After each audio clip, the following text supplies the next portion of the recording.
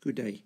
In this video, we're going to prove the theorem that says angles in the same segment are equal. We're also going to do his converse, and we're going to show you corollaries that ride on this theorem's back. Right, the theorem states angles subtended by a chord of a circle on the same side of the chord are equal.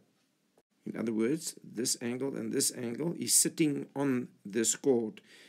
They are subtended by this chord, and then they will be equal. Same over here. These two angles D and C are also subtended by AB, and both the D and C lies on the same side of this chord. When we use this theorem in our riders, our abbreviation for our theorem will be angles in the same segment. Now to the proof. If they ask me to prove this theorem, they will either give me this sketch or this sketch and this information written with it. I will only take one at a time. The question reads, you are given a chord or arc AB, so you can call it chord AB or the arc AB, subtended by angles C and D, so D and C is subtended by AB at point C and D on the circle. You have to prove that angle C is equal to angle D. In other words, that angles with the red dots that I wrote in there.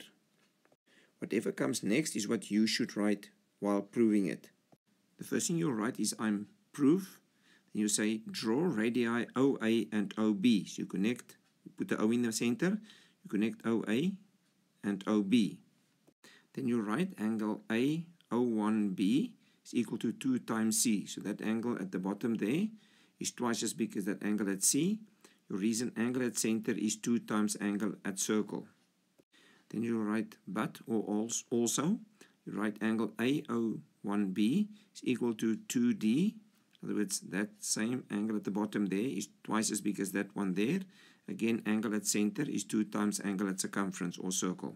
Then you'll say 2 times angle C is 2 times angle D, so these two are equal. You don't have to write this reason because they're both equal to the same angle, those two things. Then you just write angle C is equal to angle D, you're dividing by 2 on both sides. And that is what we had to prove. And if they give me this sketch to prove that that angle D is equal to that angle C, I'll still write exactly the same words. Draw radii OA and OB, OA and OB. Then I'll say AOB is equal to 2 times C, AOB, that angle is twice as big as that angle, and AOB is twice D, AOB is twice D, both of them angles at center is 2 times angle at circumference. Then it'll end up exactly the same at the end. Remember, we don't have to write this part. So theorem 4 says angles in the same segment are equal. So those two angles are equal and those two angles are equal. The converse now says the following. If I have a line AB and two equal angles on top of it, they usually say the equal angles are subtended by the same line, then a circle will fit around here. In other words, these 4 points will be concyclic. It will form a cyclic quad. And the reason you will write when using this in a rider, you will say line subtends equal angles, which is what we said. Or you can just say the converse of angles in the same segment. I'm just reading the theorem in big English words. If a line segment joining 2 points, in other words this AB, subtends equal angles at 2 other points at C and D on the same side of the line segment, then the 4 points are concyclic. So comparing the two, this one says that if I have a circle and I have 2 angles in the same segment, they are equal. This one says if I have 2 angles on the same base, then it will lie on a circle. Now lastly, we want to look at the corollaries of theorem 4. In other words, that means it is reasoning you can use on your riders without proving them. The first one says that if we have a circle and we have 2 equal chords, then the angles opposite those chords will be equal. Equal chords subtend equal angles. And the reason I will write is equal chords, equal angles. Now again, if we have a circle, we have 2 equal chords on the circle, then the angle at the center from those chords will also be equal. And the same wording, equal chords, equal angles. Then the last one, if they give me two circles that are exactly the same size, they call it equal circles. They have the same diameter, the two circles. They don't have to overlap.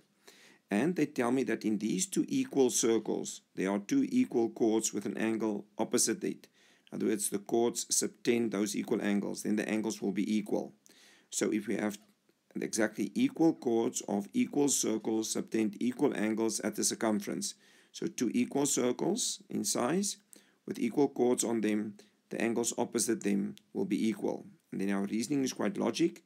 Equal circles we have, and there's equal chords we have, then there will be equal angles opposite them. Please indicate whether you liked or disliked this video. You can also subscribe to the channel. If there is something you're not sure about in geometry, you can let us know what troubles you, or send us a photo with a WhatsApp to this number, and we will analyze it, find a solution for you, make a video and post it for free on this channel that other people can benefit from your question.